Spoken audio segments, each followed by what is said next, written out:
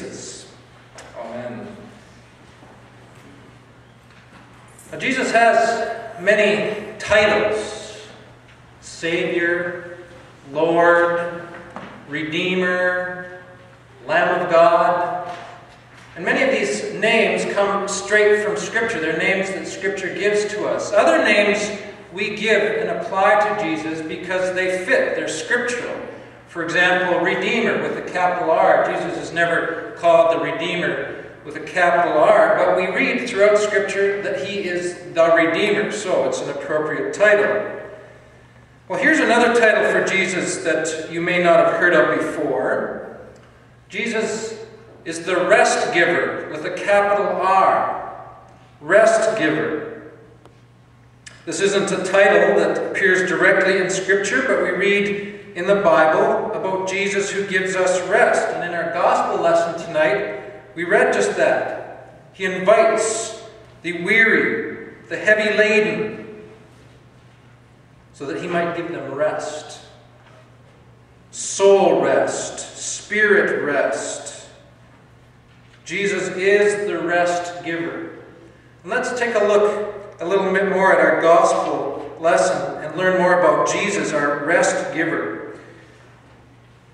If you're anything like me, this is good news, because at the end of a long week, or at the end of a long day, I need rest. We all need rest. You know, it's interesting that children can understand often better than adults the wonderful news that Jesus is the rest giver.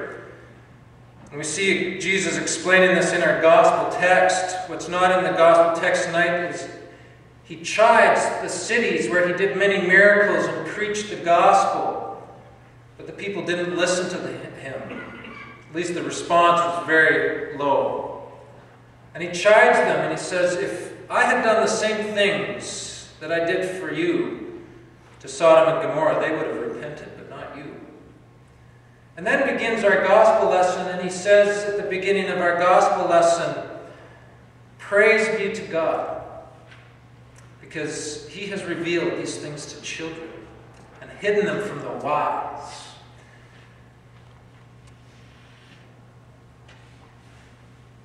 And it's not that Jesus is saying that adults can't believe, but he's saying oftentimes children seem to believe easier than adults.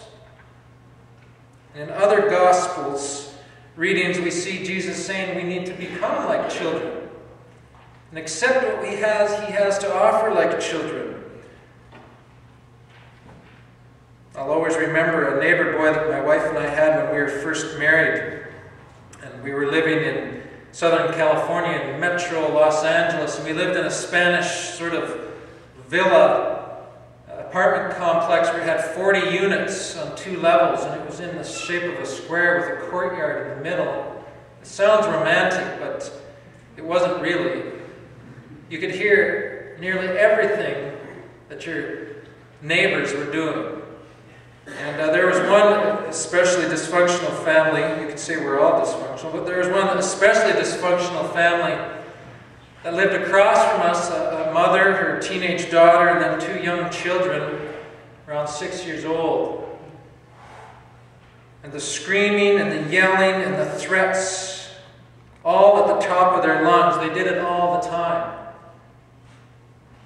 And one day I was chatting with one of the boys, and I thought I'd try out my newly learned evangelism skills on this young boy. And so we're chatting, and I finally get around to telling him about Jesus. And when I did, the boy's face got bright with a look of joy and peace. He says, yeah, I know Jesus. I learned about him at Sunday school. He died on the cross for my sins. And my jaw dropped to the ground.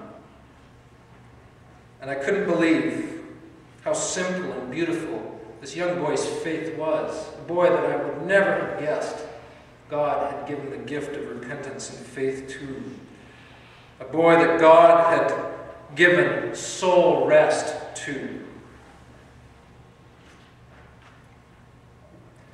Friends, we don't need seminary, we don't need college, we don't need any formal education to have a rich faith and to understand how Jesus is the rest giver, the one who gives us true rest, a rest that is so powerful that death never be feared, because we have eternal life in Christ.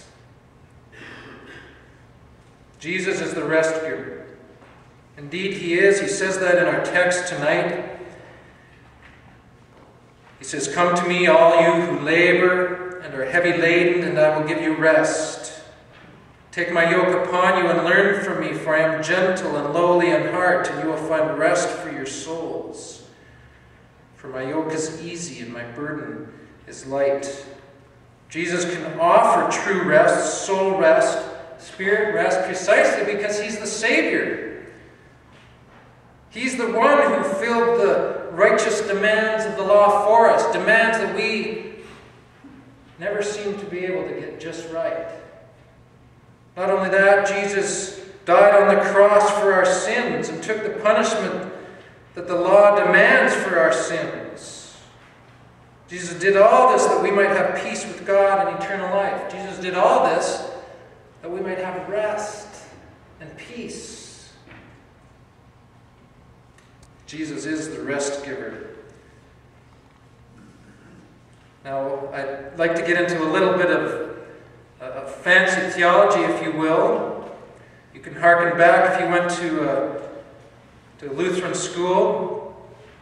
To understand Jesus as the rest giver, one must understand law and gospel.